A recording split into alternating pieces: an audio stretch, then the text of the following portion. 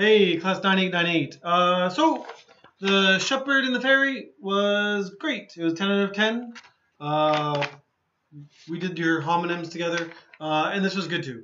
And your idioms for the lovesick elephant were great. Okay, so just remember, brokenhearted. He's really brokenhearted, or fall head over heels in love, or go from bad to worse. So try to remember the idioms. Okay.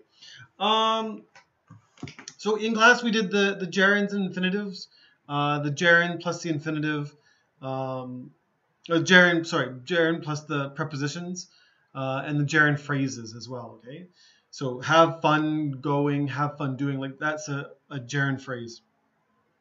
Okay, so there's homework there. There's page 360 all the way to 363. You also have the Buffalo Hunt. I don't know if you like that book, but do your best. And then we're almost done side by side. Okay, side by side, book three. So I think for the rest of this month, we can just review book three. Okay, and then later we can start book four. Book four. Okay, it's not so hard. You will do very well. Okay, that's about it. Take care. See you in a couple days. Bye bye.